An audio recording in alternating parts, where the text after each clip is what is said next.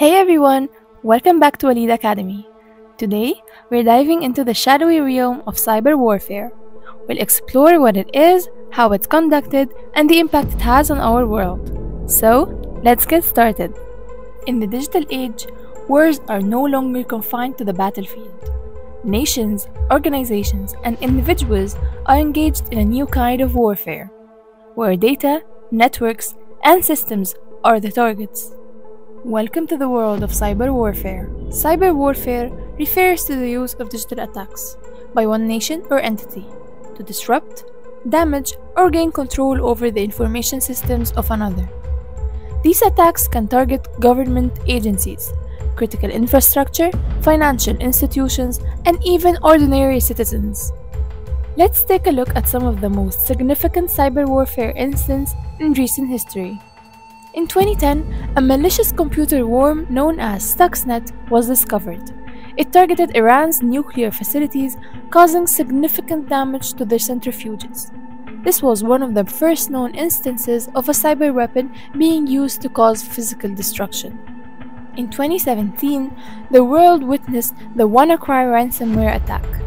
This global cyber attack affected hundreds of thousands of computers across 150 countries, including hospitals, businesses, and government institutions. And most recently in 2020, the SolarWinds cyber attack compromised numerous government agencies and private companies in the United States. This attack was attributed to a sophisticated state-sponsored group. So, how do these attacks happen? Cyber warfare tactics include phishing, malware, denial of service attacks, and even social engineering. Hackers may infiltrate networks, steal sensitive information, or disrupt services to achieve their objectives. Phishing involves tricking individuals into providing their login credentials or other sensitive information.